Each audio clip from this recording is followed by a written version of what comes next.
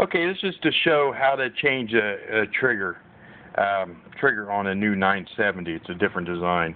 There's a Phillips screw here that's going at the side cover, and I just take that off because that makes it a little bit easier to see where the spring locks. The spring for the trigger is the dead man safety, which is this one. So you have to have that down to hit the trigger. Okay.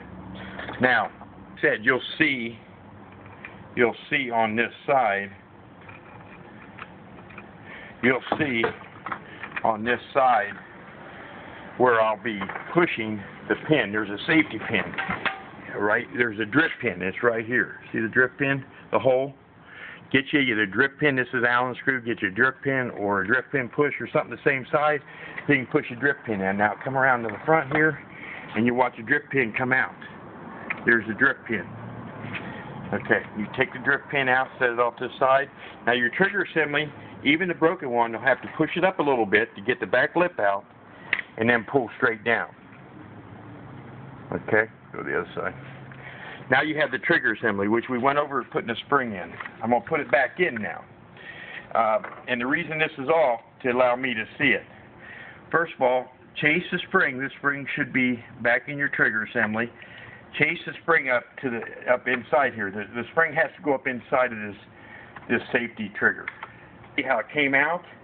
What you want to do, that's the reason I leave that cover off, makes it a little bit easier. What I do is chase it over. It's got to go right in the middle of this piece. Once it goes up there, you'll see how the spring's already holding it.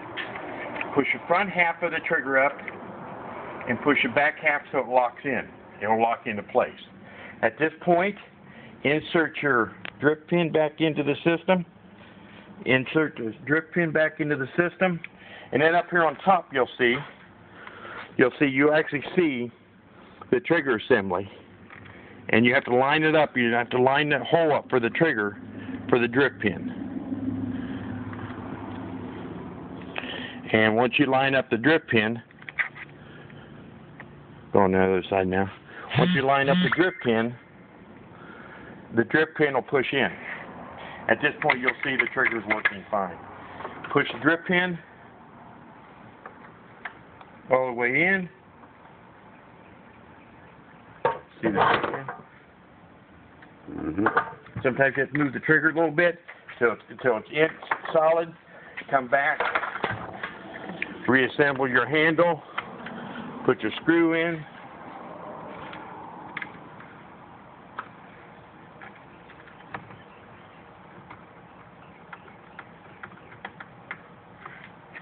Your trigger is fixed. Until you do the dead man safety, your trigger is fixed in the trigger.